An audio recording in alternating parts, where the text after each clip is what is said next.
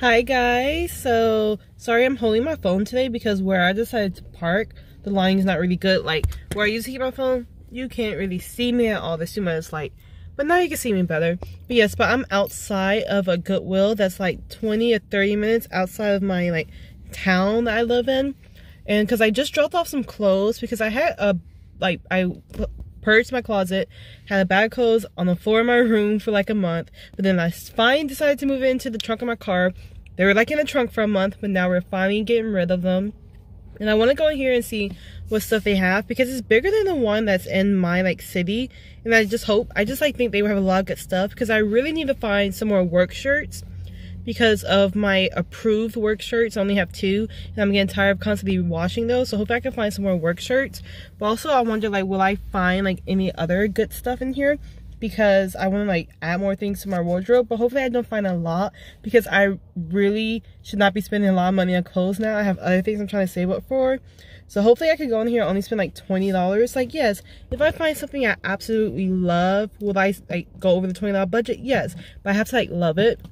But hopefully I can stay under it and not buy too much also because like I said, I just purged my closet, so I don't want to like replace all the clothes I just got rid of with new ones. But like I do want to add more basics to my closet because I feel like I don't have a lot of basics, so I just want to add more basics and like maybe 1 or 2 more statement pieces. But we're just gonna see what they have in here. Hopefully they have like a lot of good stuff.